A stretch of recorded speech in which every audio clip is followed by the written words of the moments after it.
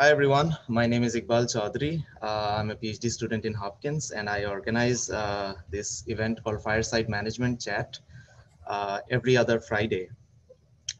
So this chat is all about having people from industry and academia to answer some of the burning questions that we have related to management consulting.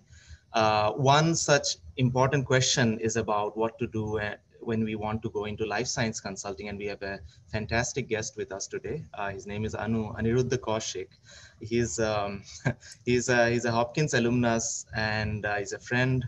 So Anu is a senior consultant in life sciences at Guidehouse, which was formerly Navigant. So prior to joining Guidehouse, Anu interned at MedTech Ventures, where he served as an expert analyst for venture capital investment and merger and acquisition advisory engagements. So including performing market analysis and landscape assessment for small cap medical device companies as well. So he has experience doing all that. Anyway, so Anu will talk about life science consulting today and things related to the interview process and some information about the company that he works with right now. And we'll have an interactive case study at the end. So without further ado, I would like to welcome Anu. Thanks, Anu, for spending your time with us. Yeah, thanks, Iqbal. Yeah. Thanks, Iqbal, for the great intro. Go ahead, I'll let you finish. Sure, no, yeah, just quick housekeeping rules. You can ask a question.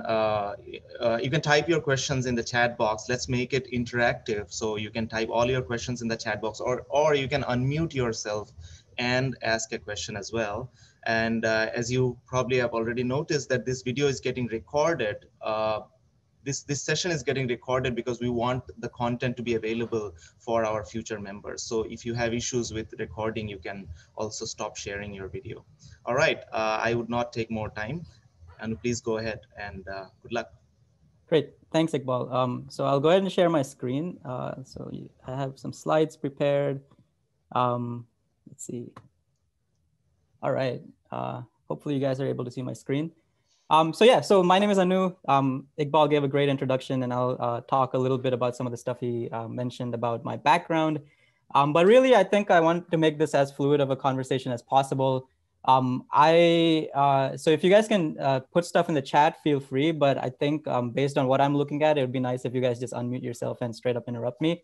I'm totally cool with that. That might be a little better because I don't have to kind of read through the question and then waste more time, because we only have like a little more than an hour. Just a quick background of what I want to cover today. I'll talk a little bit about myself, and we'll kind of go into like a high level discussion on what is consulting, why is it for you? I am assuming that a lot of you are sort of still early stage, thinking about, is consulting the right career opportunity for me, and why I should consider it. And so we'll sort of hopefully answer some of your questions regarding the field as a career path. Talk a little bit about life science consulting in particular, and about some of my experience into breaking into consulting from academia and PhD. So I know a lot of you might be master's students, and do keep in mind that a lot of my experience is sort of going from PhD into consulting. And so a lot of the stuff I'll talk about references like workflows and processes that are in place for getting PhDs into the consulting world. But I think there's a lot of overlap with masters as well. And so take what you can out of my talk. And if you have more questions, you can obviously reach out to me later on, and I can put you in touch with people that might be better able to speak to your specific pathway. Then at the end, let's see how much time we have. We'll go through a case example, and we'll kind of have different levels of interactivity depending on how much time's remaining. So let's jump right into it. So this is me. You guys can see me. I don't know why I put a picture, but this was like a stock slide I had.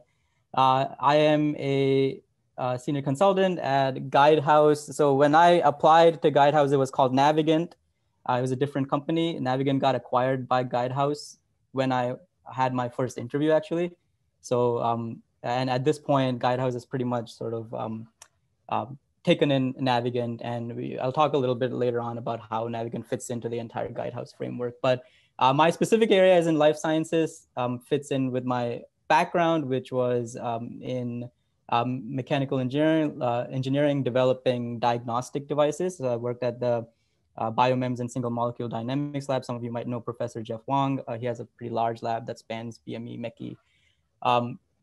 And during my time in the lab, I did some part-time work at a VC firm just to understand the VC space a little better. And this was around the same time I was applying for consulting jobs, just to kind of see if VC is the right place for me.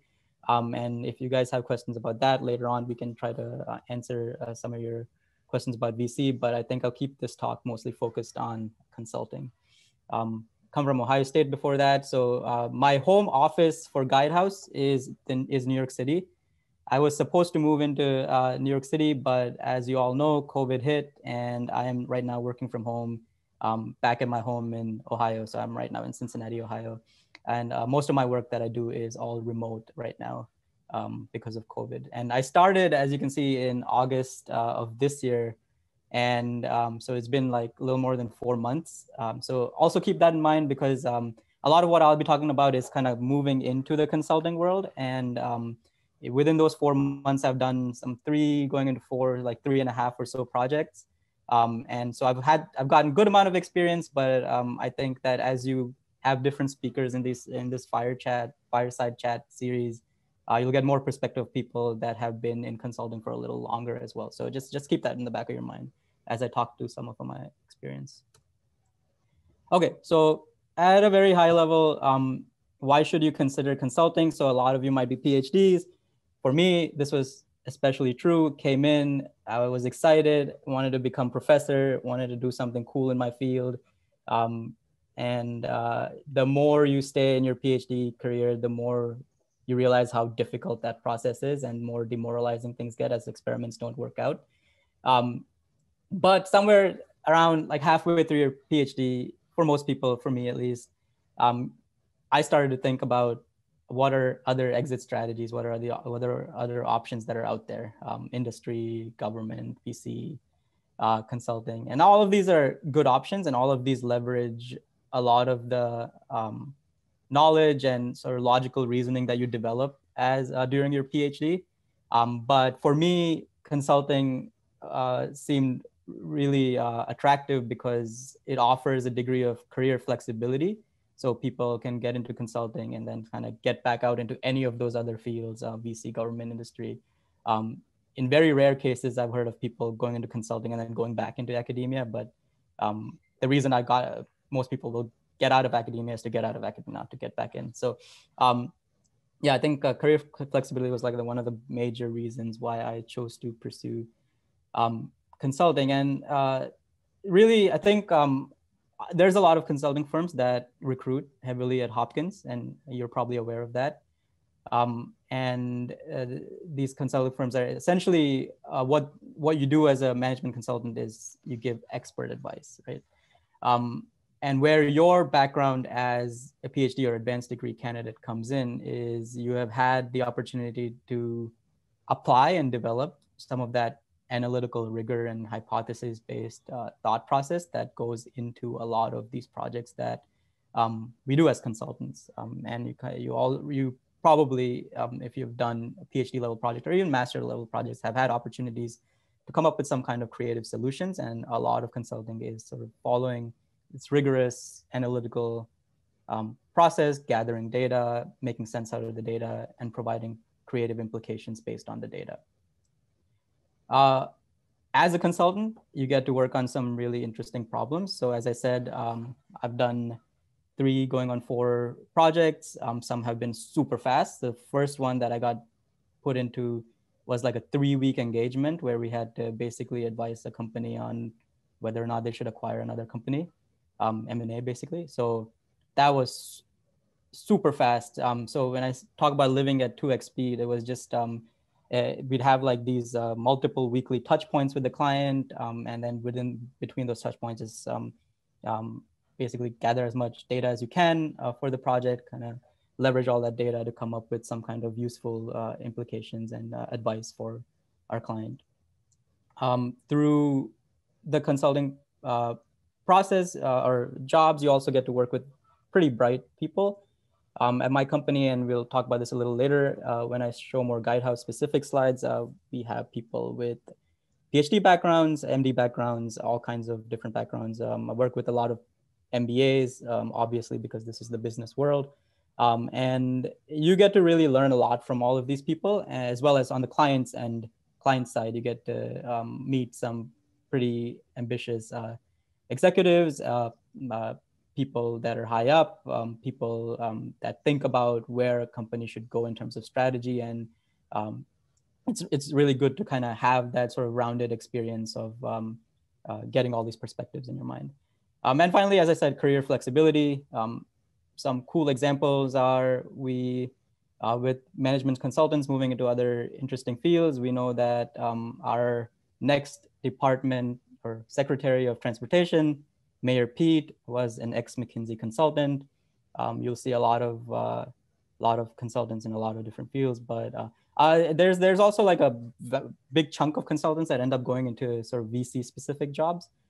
Because there's a lot of transferable skill sets, but you also see a lot of consultants going into industry, into sort of strategy level, management level, often executive level jobs as well. Okay, so what is life science consulting and where does it sort of fit in? So as you know, there are a lot of different consulting firms out there, a lot of sort of broad firms that cover a wide scope. And a lot of these broad firms also have sort of life science wings that cover life science companies as well. But in general, life science consulting is basically consulting for pharmaceutical, biotech, medtech type of companies, and often also like regulatory agencies and even government if they're involved in any sort of like life science type projects. This is distinct from healthcare consulting. Healthcare consulting is more about sort of payer provider working with hospitals type consulting. I know that there's a large pipeline of people from Hopkins that go into healthcare specific consulting.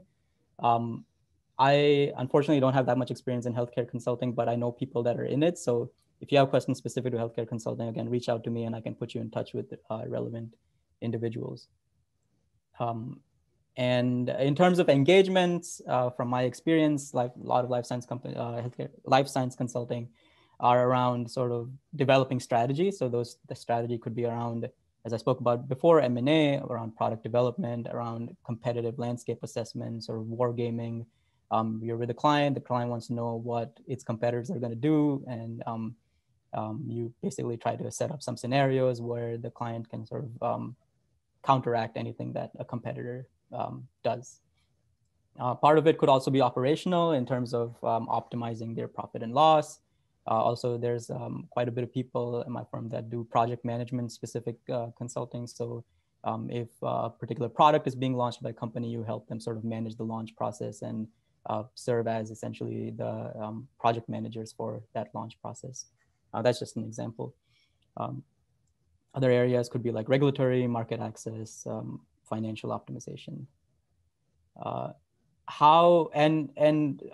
In a couple of slides, I'll get into more specific details on what areas of this Guidehouse covers, but this is just a very kind of high level picture of life science consulting.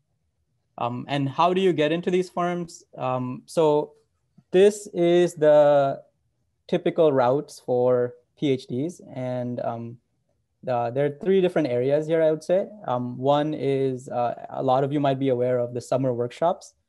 So I can think of at least 4 or 5 firms that do pretty solid summer workshops. And these used to be sort of in-person workshops. And I remember doing a couple of them where you basically go in, you meet a lot of different people that are being recruited as well, that are sort of still early stage trying to think about whether consulting is the right fit for them, but are taking the step to kind of move closer to kind of interviewing towards consulting. And you get a lot of different sort of team exercises and case exercises. And a lot of these workshops are centered around you solving a case with a team and at the end presenting it to a client, and then the client basically asking you questions based on your presentations. And these are great. These are great to get to know what consulting is all about, get to meet people, get to network with people. And in terms of, I guess, because these happen sort of very, very early in terms of the recruitment cycle, they often oftentimes people come into there with very little experience of consulting itself and solving cases.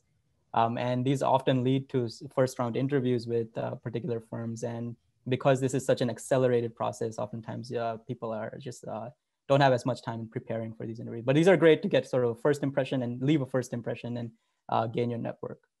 And so that's one sort of bucket. Not everybody goes through this summer workshop process. There's also sort of more traditional and something that's absolutely necessary for getting into consulting, which is networking.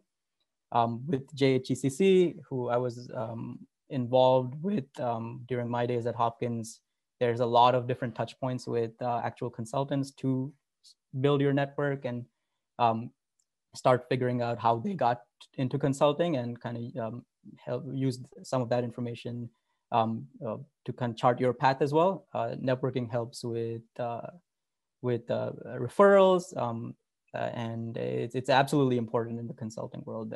In all of these different sort of buckets, you have to be able to connect with people to build your network, and only if you are sort of remembered can you sort of move on through the breaking into process for consulting. So yeah, as I said, leverage JHGCC, get some experience at consulting itself. I think the pro bono opportunities are great for that. And even the case competitions, just to kind of bolster your understanding of what consulting entails. And I think in the vast majority of people that do end up going into consulting go with the traditional application process. And this is like, it used to be at least these career fairs at Hopkins where you go and you meet with the representatives and then you interview through handshake. I'm not sure how it's done nowadays because of COVID, everything is sort of flipped on its head. But I think the general process still stands. So you apply either through handshake or online, you speak to people that are in the firm, and there's typically 2 rounds of interviews. First round can be on campus or on site. And then there's a second round that is typically on site. And now I'm assuming everything is probably just virtual. And typically with these interviews, they happen fast. So you'll do your first round interview. Within a week, you'll know about if you're into the second round. And after the second round, within a week, you'll know if you got an offer or not. So in that sense, I think breaking into consulting is great because you get your answer like right away once you're in the interview process. But sort of getting to that point requires a good amount of case practice, networking, just kind of understanding the field better. Okay, just want to take a quick detour, and I think I'll come back to what the interviews are like and what you should expect with the interviews and how you should prepare for the interviews. But before that, I just wanted to take a quick detour, talk a little bit about Guidehouse. I spoke to our recruitment team, and they were like, they basically they gave me some slides to sort of pitch, and I was happy to do so.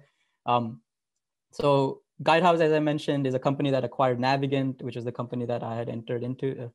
Guidehouse is a large firm. It was a spin out of PwC, and it was specifically their public sector consulting firm. So Guidehouse, like legacy Guidehouse, not including Navigant, has a lot of projects with government entities, with the regulatory entities, not only in the US, but across the world. And Navigant jumping into Guidehouse also extends that relationships with commercial entities, so like life science companies, med tech companies, and so on, as well as hospitals, which is the healthcare consulting wing. Yeah, so it's a pretty large consulting firm, a lot of different areas that it stretches out into, great community of people, a lot of diverse backgrounds. And so far, I think everybody I've met has been like super awesome and nice and very helpful. To kind of jump in a little deeper, with Guidehouse, as I mentioned, there's a lot of different sort of areas that stretch out into. Where I sit is in commercial health, which is where Navigant was placed. And more specifically within commercial health, I sit somewhere around the life sciences area. So within commercial health, as I mentioned, we have our payer provider consulting. There is consulting with public health agencies that life science is getting more and more involved with now. So regulatory agencies like FDA and so on. Where I sit is in life sciences, and we work primarily with pharmaceutical biotech type companies. Let's see. Yep. So our life science area in specific is probably has, I think, 200, 300 people. We have a large amount of people with advanced degrees, so MD, PhD, PharmD, and so on, as well as a good amount of people with MBAs and other degrees as well. We have a long standing experience and long-standing relationships with a lot of pharmaceutical and medtech companies. A lot of my projects so far have been in sort of this medtech space because that fits in well with my background, which was sort of in device development. And so as I came in, I started to work a lot with these large medical technology firms, all of them sort of top of their area in terms of market standing. But there's also a good amount of sort of crossover. So I know that in a future project, I'll probably be involved a lot with the pharmaceutical side because as you know that medtech and pharma sort of go hand in hand in marketing a lot of products nowadays. And so far in my experience, I've also had the opportunity to work with some legacy Guidehouse people as well. So as I mentioned, Guidehouse is more of the public sector organization, but with the Guidehouse, I've worked so far with some military procurement experts that know a lot about procuring for the Defense Department. I've worked with some people in legacy Guidehouse digital team that look at more like sort of software-based consulting for what used to be public sector companies, but now it's getting more and more entangled, which is great. And it sort of offers opportunities for people like me in life sciences to also explore areas in the public sector and see if I like fit in that area a little better. Great. So within life sciences, just a quick summary of the types of projects we do. And we covered this a little bit before, but they fit into sort of these broad buckets: strategy, operations, portfolio strategy, go-to-market strategy, things like that, portfolio management, and then a lot of our projects are especially on the pharmaceutical side, are related to launch and launch planning and market access and things like that. Okay, so how do you apply to Guidehouse? How do you get into Guidehouse? So this, and I think this was. So I don't think you guys have, the career fair has probably already happened. So now it's more about where you got to think about like where you fit into this sort of timeline. But I'm not sure if Handshake still has the jobs posted for Guidehouse, but I do know that we are currently considering intern and senior consultant positions. And for the senior consultant, that's specifically PhDs and MBAs. So if you are interested, I would say the best thing to do is to email me, and I can put you in touch with our recruitment team, and they'll kind of guide you into like where exactly in this timeline do you have to like submit an application and so on. But as I said,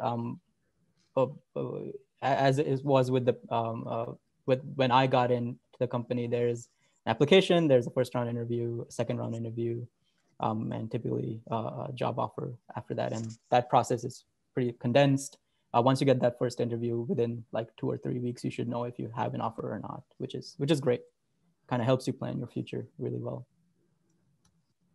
Okay, so once again, you guys can get this email address from the slide, or just get it. Iqbal might send it out later on, and feel free to reach out to me, and I can help you put you in touch with the right people. And if you have more questions specific for healthcare consulting, just let me know and I can put you in touch with people I know in the healthcare consulting wing as well. Okay. So back to the interviews. So this is coming back to the non-Guidehouse slides, and this is just in general for all consulting. So I have a question. In your previous slides, you talked about strategy and operations. Those are the areas you are mostly interested in and you are involved. So, I mean, for a non-MBA people like me, I mean, I want to know, can you say something about a specific question in the field of strategy or operation? Like, what do you mean by that? Because we mostly spend a lot of time on the bench and we don't know what what do we mean by strategy, right? Right. Yeah. No, that's a great question. So, I'll share my experience here. And I had the same sort of fear kind of getting in. Like I don't really know what any of these mean.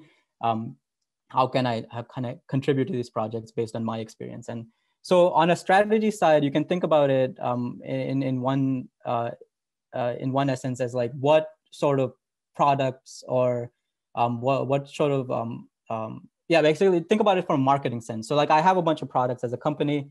How should I market these products so that I can get the maximum impact of the product into the market and show differentiation over competitors? And so what that would involve then in a lot of cases is understanding what the product is from a technical side, which we as PhDs should be able to do that.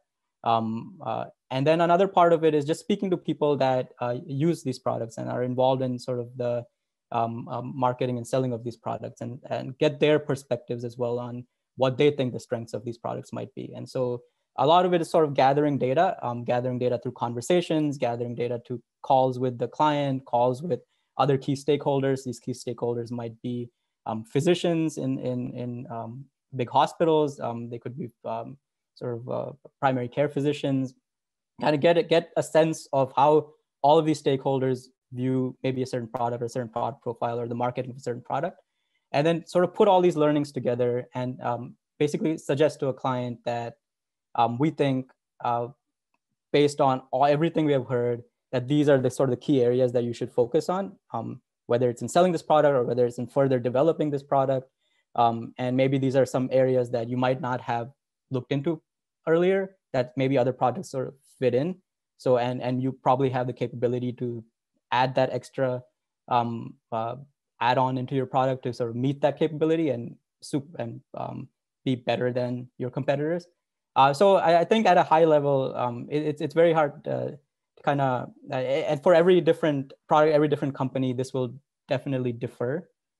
So it's basically going through a very sort of clear delineated process, talking to the right people, getting an understanding of what they're trying to accomplish, what the company's trying to accomplish, get perspectives from a lot of different people, tie those perspectives in as sort of data points, and then come up with like a holistic pros, cons, unmet needs, gaps.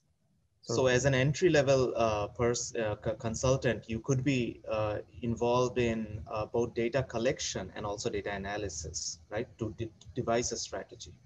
Yeah, so coming in as a PhD, you are basically, you can be in all of those. And what I've noticed is you're also on the client-facing side as well. So part of your job will also be to be able to package all of that materials and be able to present it to clients. And so there's amount of learning that happens. There are some workshops, and I think every company, Guidehouse also has sort of workshops to get people up to speed with how to present things effectively. And so, yeah, you'll be doing data collection, you'll be doing the data analysis, you'll be doing the data presentation, and you can also be like a touch point with the client to sort of facilitate the next steps as well. And that's really project dependent, that's really partner dependent, but depending on which partner you're working with in the firm. But I think that your experiences so far as a PhD make you well suited to attack all of those, because presumably during a PhD, you've had enough opportunity to present your data. Think about how well to present your data. What are things that you should put in? What are things that will just people will ask questions about that you maybe not be able to answer? So maybe kind of take those materials out. So it's a lot of, all of that kind of goes into the types of roles that you'll then be focused on later on. Yeah, go ahead, please. Yeah, thanks. Good question. Yeah. Okay, so with interviews, there's typically two parts, and these apply to both the first round as well as the second round interviews. The first part is a fit. So this is basically behavioral type questions where the company, the interviewer, is basically trying to get an understanding of your background, trying to get an understanding of how well you communicate, your experiences, how well you've demonstrated teamwork, or how well you've demonstrated leaderships, how well you solve problems. And so a lot of this is basically coming up with good elevator pitches on yourself, trying to think of good examples of where you've been able to sort of fix different problems in different ways, and sort of answer behavioral questions. And that typically is the beginning part of the interview. The second part of the interview and the bulk of it tends to be the case interview part. And I think this is the part that is perhaps the most tricky for people jumping in from academia to consulting, because we have like absolute no experience with business cases and how to solve them. The whole case part is basically, it can be interviewer-led or interviewee-led. So with the interviewer-led, you're given, during the interview, you're given the verbal question and you have to kind of show your thought processes in answering that verbal question. The interviewee-led part is you're given the initial prompt and you're basically running, you're basically showing your entire thought process from the beginning to solving whatever that prompt stated as the objective. And you kind of get feedback from the interviewer as you go on, and you can collect more data from the interviewer as you sort of go through the process of solving that prompt. So a lot of this is just basically how well you organize a problem and how well you split the problem into bite-sized questions.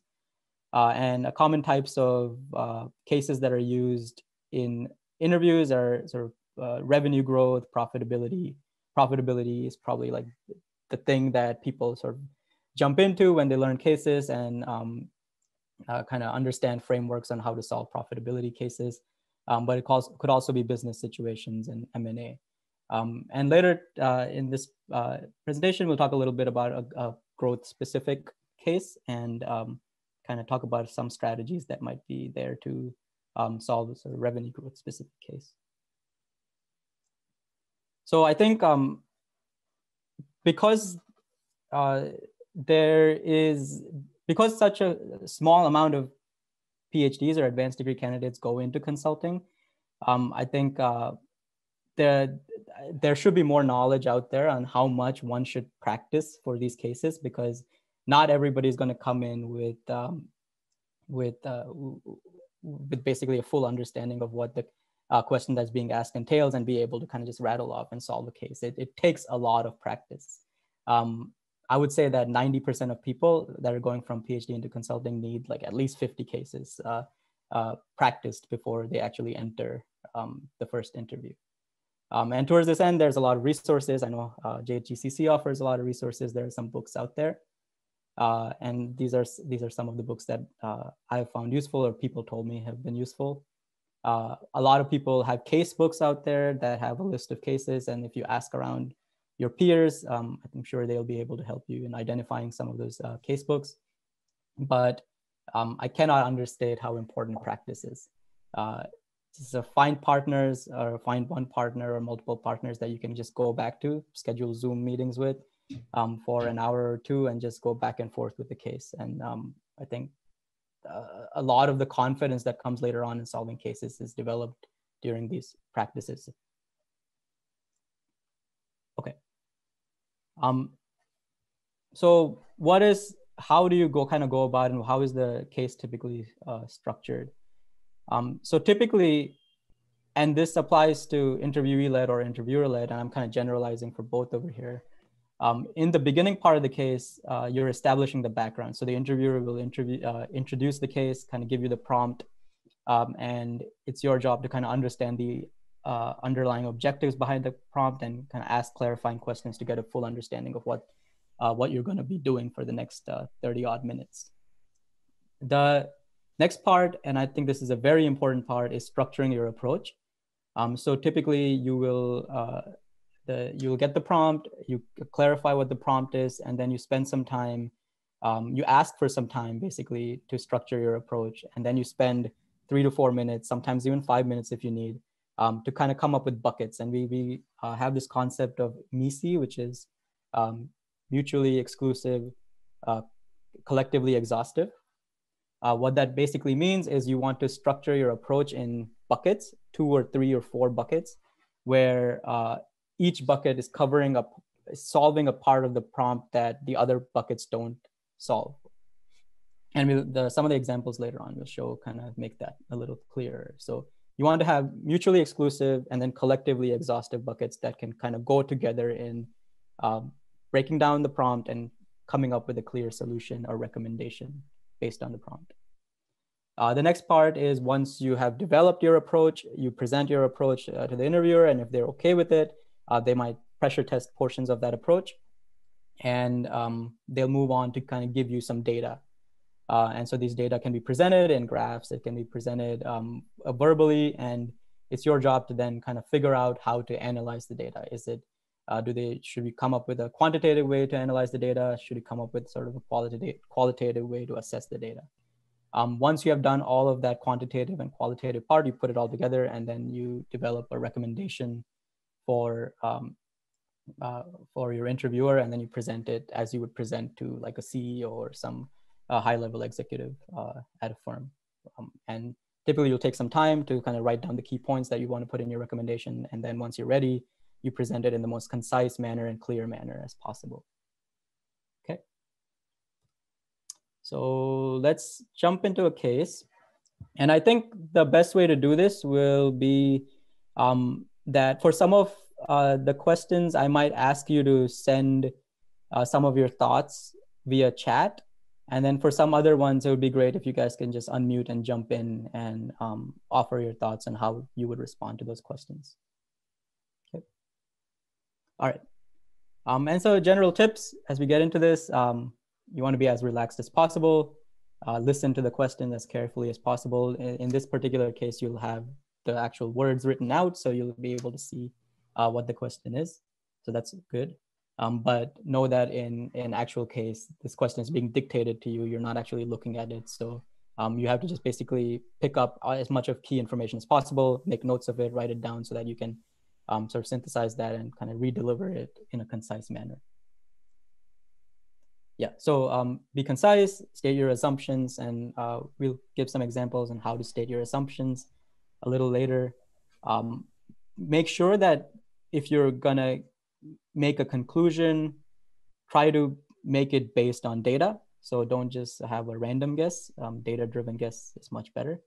And whenever you can, try to be quantitative. If you're comparing two numbers, try to put in some quantitative comparisons, like this number is this percent bigger than that other number, or this percent is this other one number is 3 times bigger than some other number. Okay, so here's our prompt. So I'll read it to you guys, and then we'll move on to the next step. So our client is a small drug manufacturer called DevCo, and it's based in the United States. And DevCo currently has one drug on the market, sold mainly in the US, but has also sold to a lesser degree in UK and Germany. DevCo is looking to increase its presence in Europe and is considering expanding into Poland, Spain, and France specifically. DevCo is interested in knowing which country it should expand into and what criteria should be used for choosing a country. Okay, so that's your question. The first thing I think we should do is try to see if you understand what the question is asking. And if you don't, try to ask some clarifying questions. So if you guys can, in the chat, feel free to throw in some questions you would want to ask for clarification around this question.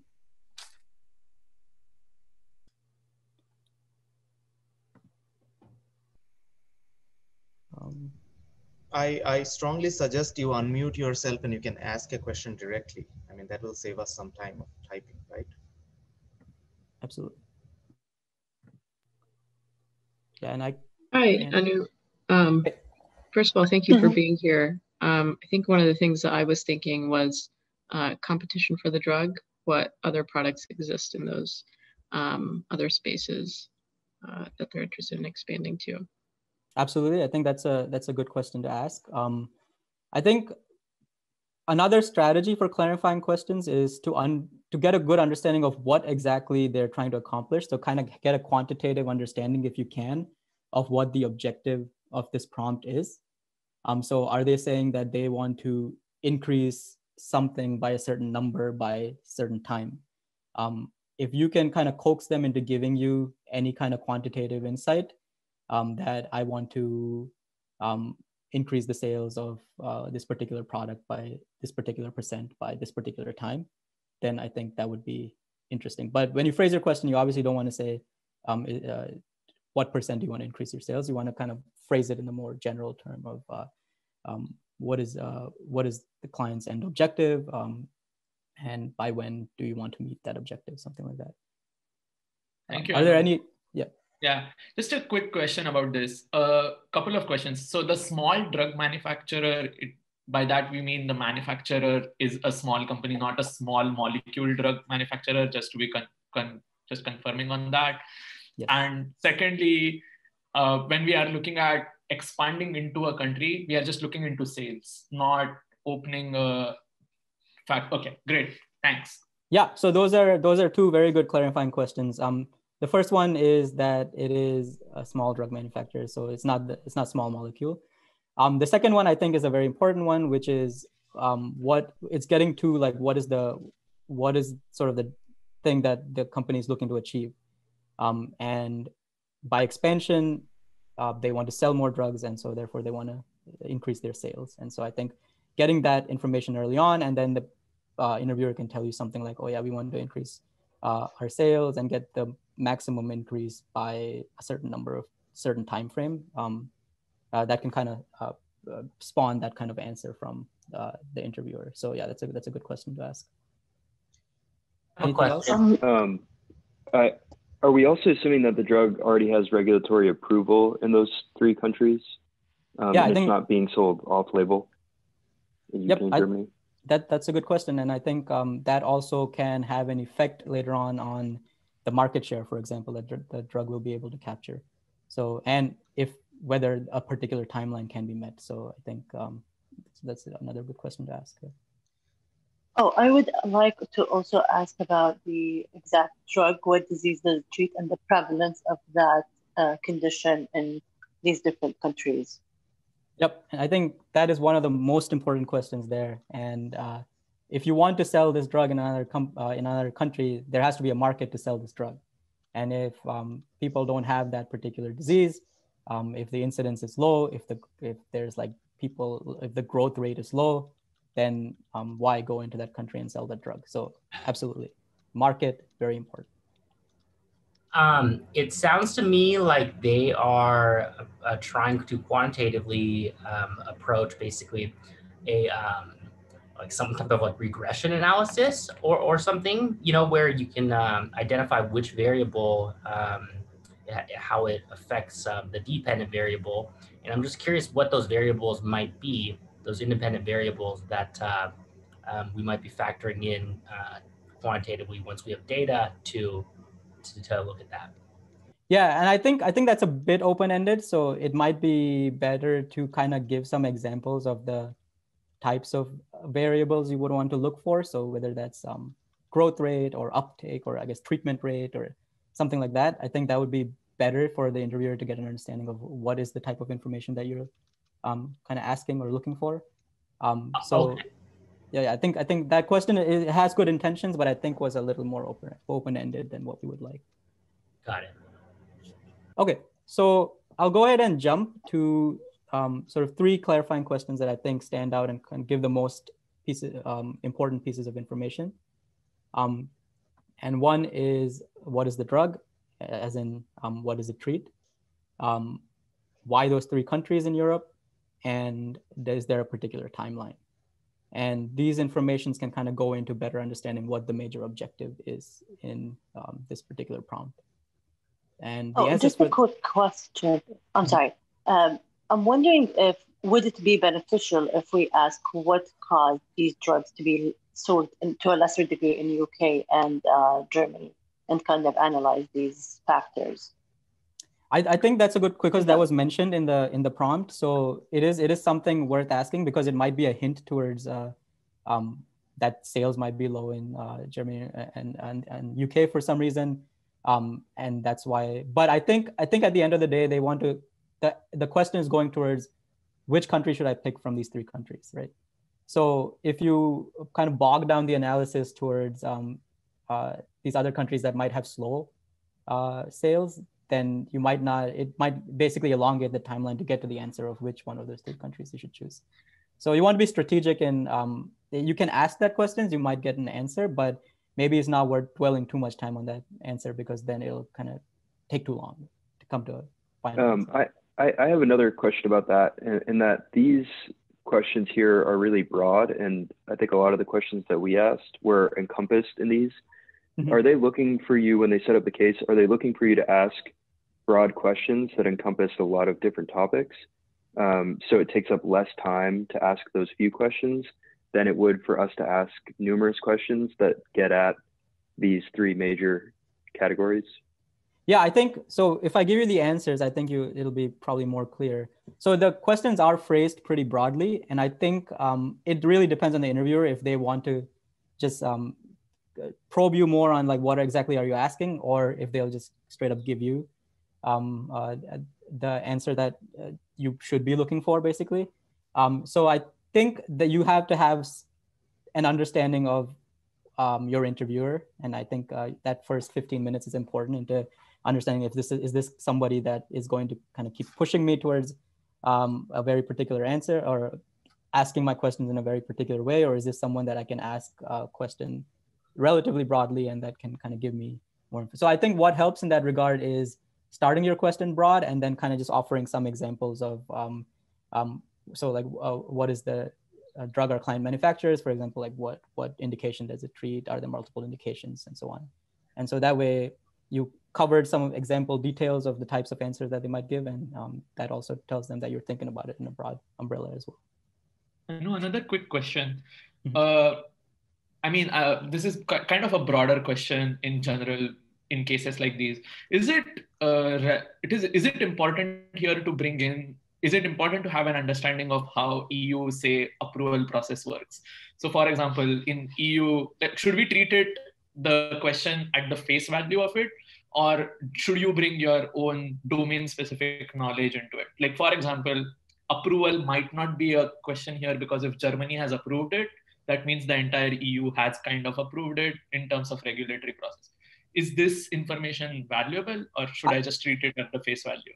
I would not bring that up in the clarifying questions part. I would bring that up later in the analysis part. So oftentimes you can mention something like risks of pursuing this route, and then that's where you can mention something like if you do have any idea of like the regulatory process in Germany is like longer than the regulatory process in some other country, then that's something you can bring up as like a potential risk in going into that particular place. I think those area specific insights are useful in showing that you're kind of leveraging your existing understanding as well as your new understanding and kind of putting it all together and synthesizing the information. You want to kind of show that off somewhere, but I don't think the clarifying question is the best place to show that off. It's too early in the case to kind of show. Here you just want to figure out what are they asking and what type of information should I be looking for in coming up with an answer. And yeah, and I think there was like an example in one of my interviews. I remember it was a case about it was a government that had basically asked the consulting firm to see how they can implement a Wi-Fi hotspots, more Wi-Fi hotspots, and how will that help them in kind of bettering some of the things that some of the infrastructure that are in the country. And so I think one of the things in the country, I think was like some Southeast, it was like Thailand or something. And one of my answers, I think, had to do with like optimizing transportation routes. So if you know where Wi-Fi, through the Wi-Fi hotspots, if you know the location of the people kind of going around the country, then you can optimize transportation. And then something that I just threw in there that I don't even know if this is legitimate or not, but I know that they have like the tuk-tuks, the little like 3-wheelers in Thailand.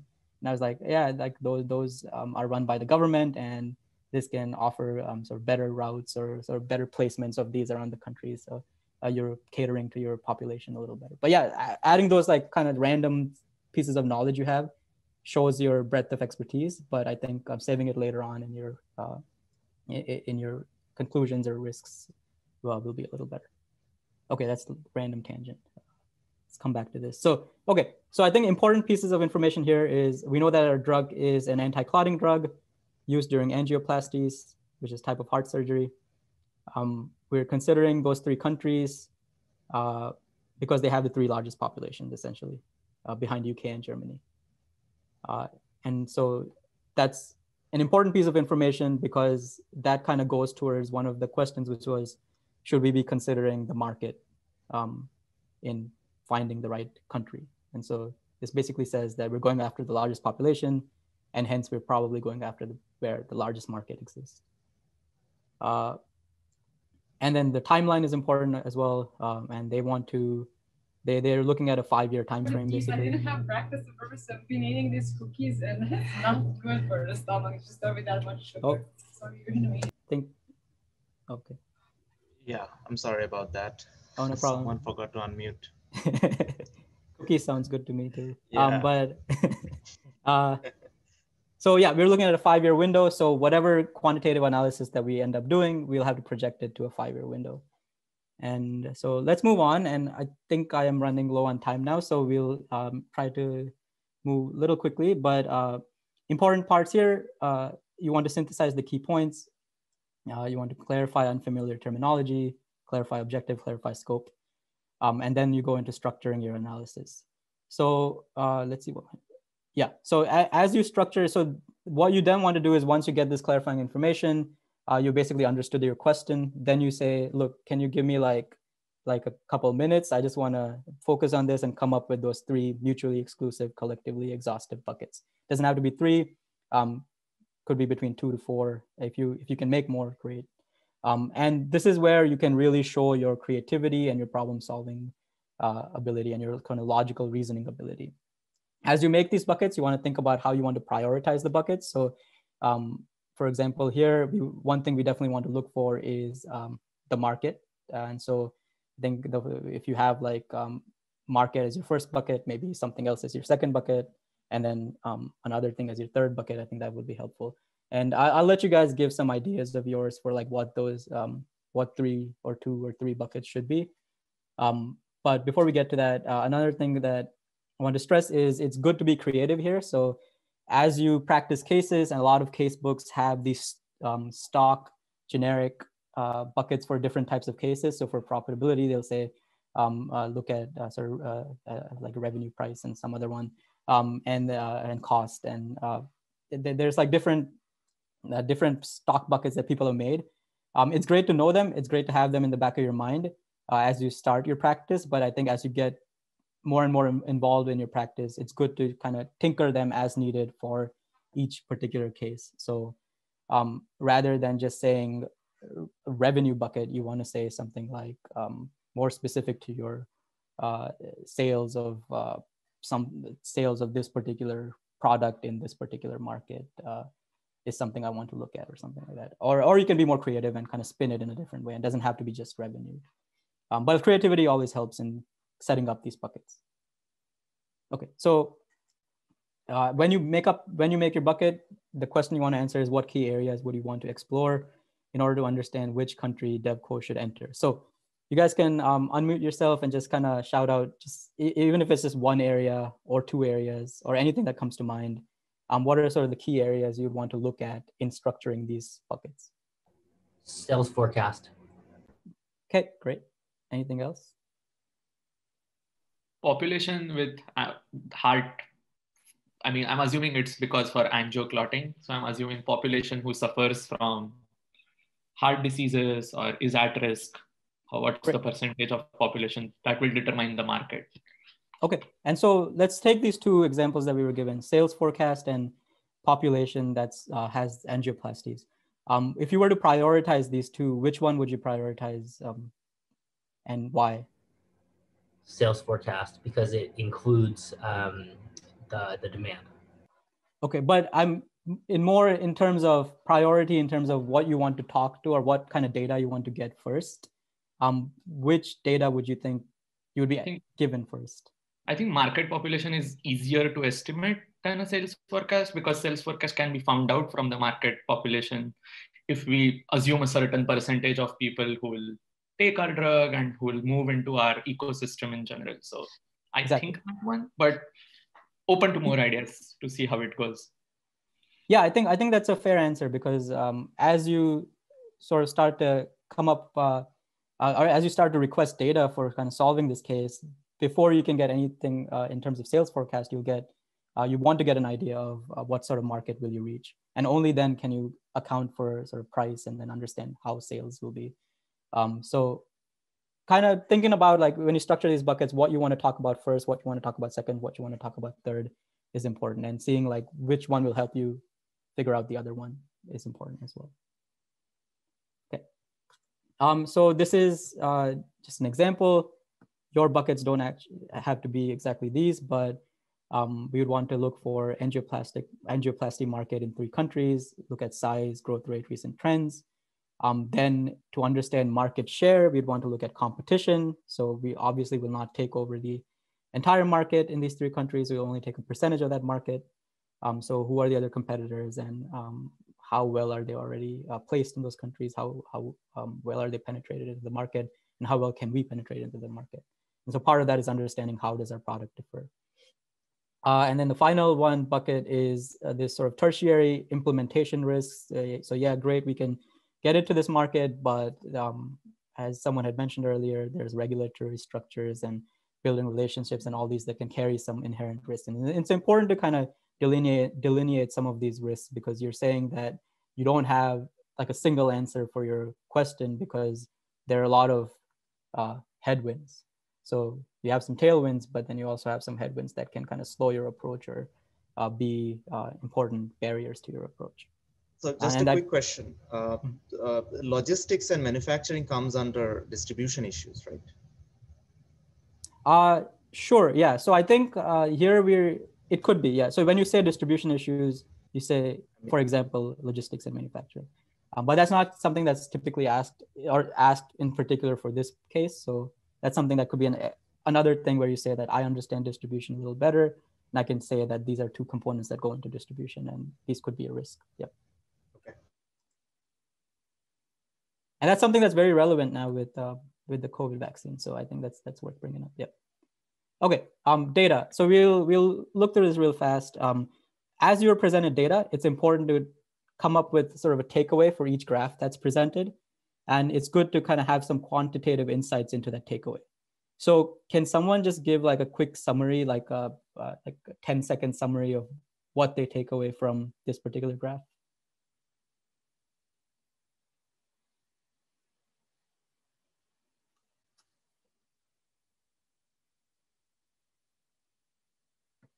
Or it doesn't have to be 10 seconds. Just say like, what is this graph showing you? What does the graph tell you at all? There's more than a 2.5 times cumulative incidence of angioplasty in France as compared to Poland, and almost double the number in Spain. Absolutely, yeah. So having those relative comparisons is very important. So yeah, 2.5 times, very good use of the comparisons. And you're basically saying that France has the biggest potential market, most angioplasties, and it's like 2.5 times bigger than one of the other countries we're considering, and bigger than Spain as well. Okay, so that's the first piece of information. And another thing you want to do is just kind of jot down the important details here. So here we have, and we won't go into the quantitative analysis, but here we have just we'd write down that 20,000 angioplasties happen in Poland, 45,000 or so happen in Spain, and then like 75,000 or so happen in France. Next piece of information we get is growth rate. So we know that the rate of angioplasties per year is growing by 10% in Poland. It's relatively flat in Spain. It's actually falling by 5% in France. And we can then take all that information together and kind of get an initial understanding of the market. And they asked us for a 5-year projection. So they can ask us a question of, based on the data, and without going into sales forecast, without going into the other buckets we talked about, just based on the data you have, what are your current thoughts about which market they should enter? And so we can just take these quantitative insights that we've been given via the graph, and come up with some sort of market forecast here. So over 5 years, we know in these different countries, based on a particular growth rate, we'll have a certain amount of people that would be in our total market, not considering how much % of the market we can capture. And I think it's also important when you do these quantitative analysis is to list your assumptions. And so before you actually do that, those calculations, you would say that my assumption is things like the price will be the same. We will acquire 100% of the market. And then I would not assume compounding growth. It would just be the same amount of growth taken from the first year applied to every other year subsequent.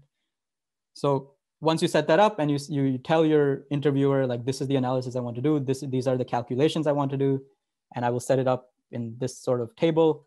And if they don't like it, if they think you're missed out something, they'll be like, oh, what about this other part? If they like it, they'll let you do it, and then you can kind of go ahead and finish out your calculations. Sorry, can you explain why you wouldn't include compounding growth? You can, but if you make the assumptions that you don't do it and you ask, kind of get permission from your interviewer that you don't need to do it, and it saves you a lot of time. Yeah, thank you. Yeah, so basically you want to get the top line insight without spending like hours, or I guess many minutes getting the percentage of like 59.5 or whatever. So if they let you do it, you do it. If they say no, you can't make that assumption, then you compound. Okay. And then once you come up with the answer, it's important to kind of give what the insight is that these numbers provide. So something would be an insight example would be is that based on the data and the assumptions, I would recommend that the client enter the French market, because although the French market is shrinking, it'll still represent the largest market for a client's drug for the next 5 years. So this is a very condensed sort of case.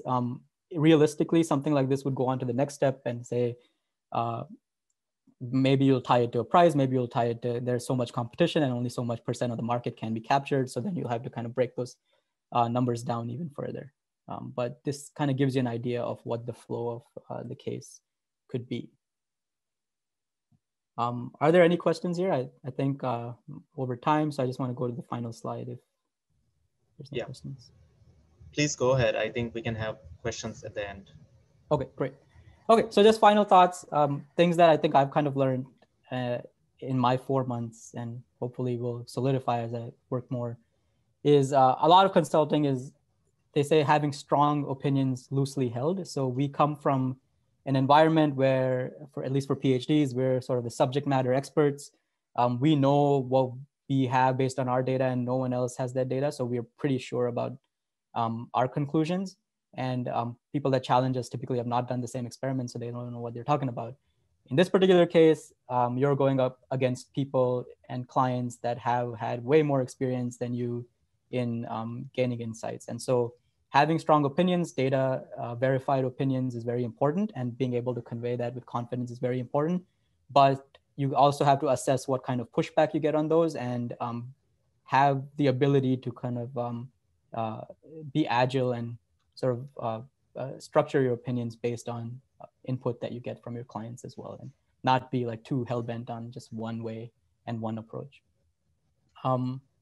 Opportunities to learn continuously. So I have been exposed to very many therapeutic areas, orthopedic, cardiovascular, trauma, and just the list goes on. And I think I've learned a lot than I ever did in my PhD in terms of these different new therapeutic areas. My PhD was very deeply focused into like one type of diagnostics for one type of infectious disease. And now I'm kind of getting a way, way broader set of learning. And I think that helps. I think that kind of was what I was looking for in a consulting career, is to get an understanding, a broader understanding, and be able to apply some of my learnings from PhD into like these new areas. And I think I'm getting an opportunity to do that.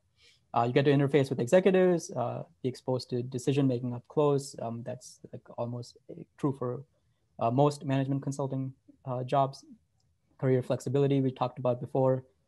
There's some cool blogs and other resources online if you want to look at how people are discussing different consulting projects. But I think the most important of these resources will be your peers, at least if you are looking to start preparing for interviews. Leverage your peers, leverage JHGCC, start practicing like right away and a lot. So practice, practice, practice. I think that should be like the key takeaway here is practice cases. Great. Yeah, otherwise, thanks for your guys' time. I'm happy to take any questions for like a couple of minutes, but I do have to kind of bounce in a little bit. Yeah, thanks a lot, Anu. That was really helpful. And I think so far one of the best sessions that I've hosted. You guys can ask your questions in the chat box, or I'll conclude with some announcements. No questions? Okay. A lot of appreciation for you, Anu. Thank you. You can Thank see you, it in the guys. chat box. Well, yeah, so I mean, this is going to be the last one for this year, and I hope, I wish you all a very happy holidays. And the next time we will meet will be on January 29th. And we have another fantastic lineup of speakers from both industry and academia, people from BCG, LEK, Life Sciences, Consulting, Bain, Simon Kucher, and some of the speakers will also bring in recruiters from their company. So it would be a good idea to network with them and also learn about different. So every time we have someone from a new company, we will have a different topic like strategy and career pivots and all these things. The next one will be on January 29th, where we'll have, I'll send out the links, but just to give you a heads up, it's going to be Manu Lakshmanan. He's a former McKinsey consultant, and he has written a book on case interviews. So that, I guess, will be helpful. And as Anu has suggested, practice, practice, practice. So with that, I'd like to close this session, and thanks a lot for your time. Thanks, Anu. All right, thanks, guys. Thank you.